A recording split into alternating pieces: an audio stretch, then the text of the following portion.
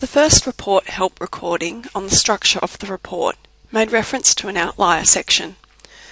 While I won't repeat what I covered in the first recording, I did just want to remind you that the first help session included more detail on how to write this section of the report, whereas the aim of this session is to focus on the practical working that we need to do.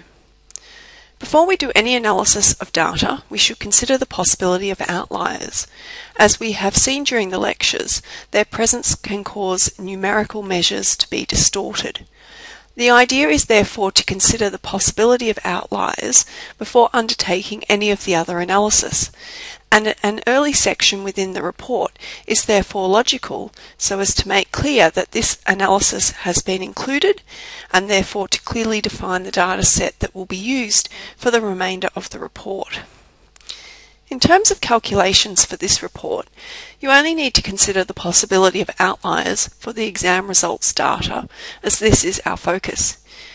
And if you do find any outliers, you will need to then think about whether to leave them within the data set or remove them completely, such that the whole row would be deleted.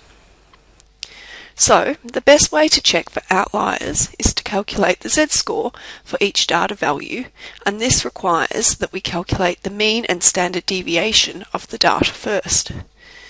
We can use the average and standard deviation functions in Excel to get these values for the exam results column of data.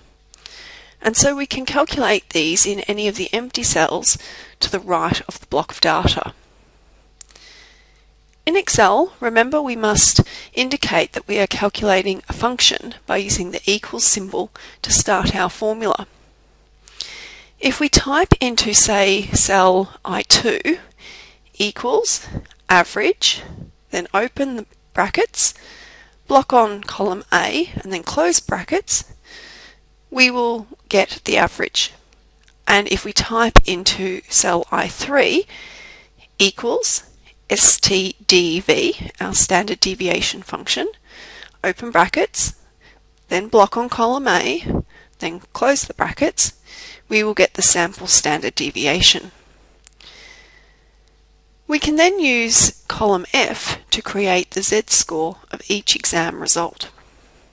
To do this, we use the standardized formula to calculate the z-score.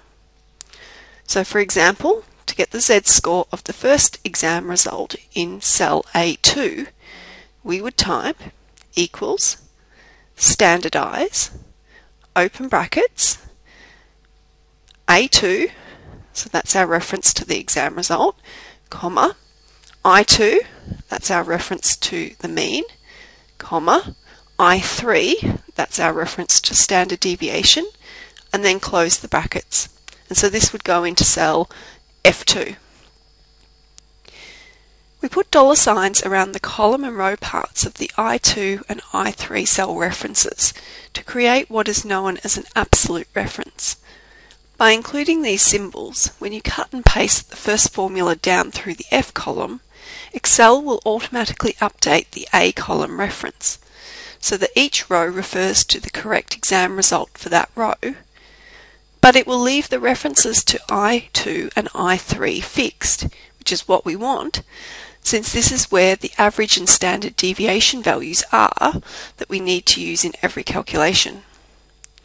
The formula can then be copied and pasted down the column so as to get the z-score for all exam results. Remember that a z-score of more than 3 standard deviations above or below the mean suggests that the value is an outlier. If you haven't already sorted your data based on exam results, use a custom sort to do this by blocking on all columns of the data from column A through to column F, where the z-scores are contained. Then click on the Sort and Filter button and do a custom sort so that you can select to sort on the basis of either column A or column F.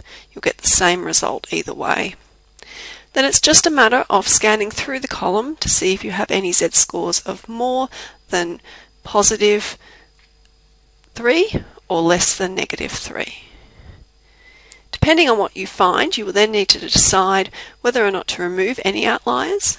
The main thing to keep in mind is that you'll need to justify your decision, and so while potentially we can leave in or remove outliers, you should think about what we are trying to achieve with this report to help make and justify any decision.